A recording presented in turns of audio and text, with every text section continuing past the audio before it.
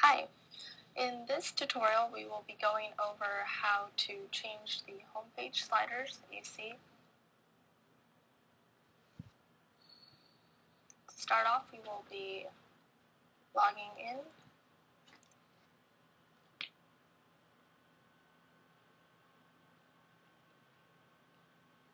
Here's your dashboard. The options for changing the sliders are on the left side under slider items. There you can see there are 4 sliders. This theme is made for 4 sliders, so we will deactivate one so we can add a new one. So in order to deactivate one, we will go to Quick Edit on this first one, change the status to Draft, and Update. Now if we go to that page,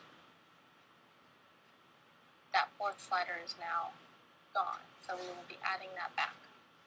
So to add a new slider, we want to go to Add New at the top of the page. Each slider must have a title, so we will be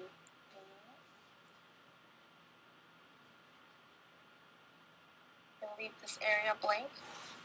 On the right side under categories, we want to check the home. Then we want to scroll down and we want to set the featured image. That brings up a pop-up box. You can either add a file from your computer, from URL, or in this case, we're adding it from the media library. We'll do a search for the slide. We want to use the slide for the blog. Towards the bottom, you'll see Use as Featured Image. We want to click that. And when that is done, we click out of the box, and you will see the featured image, a thumbnail of it, right here on the right side.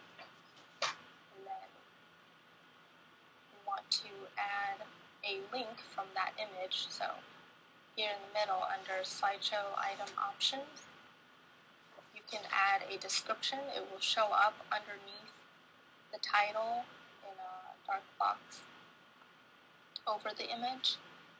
Here's where we want to add the link. So we want to link to a page, and we want that page to be the blog. And with that, we are done with the updates, so we want to publish.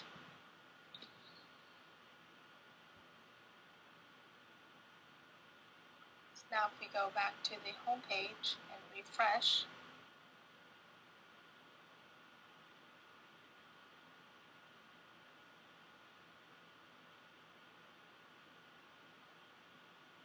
our 4th slider that we just added is now in the spot. And that's the title, and if you have any descriptions, you would add, it would show up underneath here. And that is it.